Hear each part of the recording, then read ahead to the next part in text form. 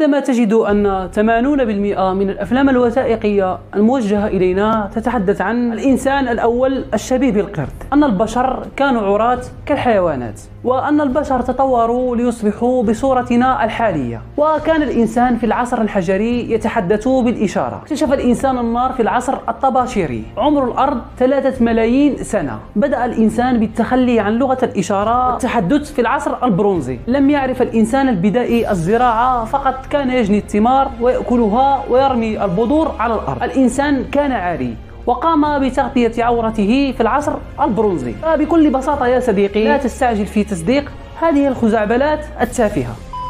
مرحبا بكم أصدقائي. أولا صلوا على الحبيب. في البداية لا تنسوا الاشتراك في القناة وتفعيل زر الجرس ليصلكم كل جديد. هيا لنبدأ.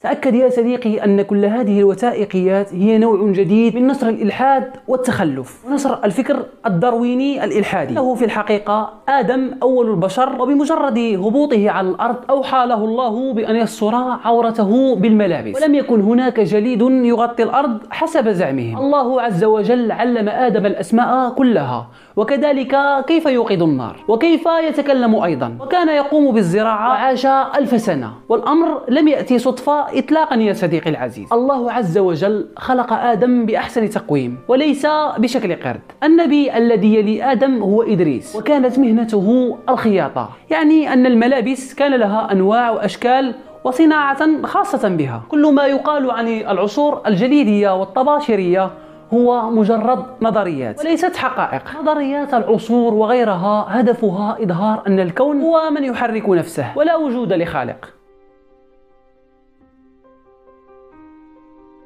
يجب أن تعرف شيئا مهما، وهو نصف العلم الموجود بالوثائقيات دجل. يقولونه لنا على أنه حقائق، وهناك أهداف خفية خلف مثل هذه النظريات والأفلام، هو نشر مرض الإلحاد. ذلك وجب تصحيح المفاهيم ونشر الوعي وترسيخ العقيدة. وشكرا لكم على المتابعة. دمتم في أمان الله.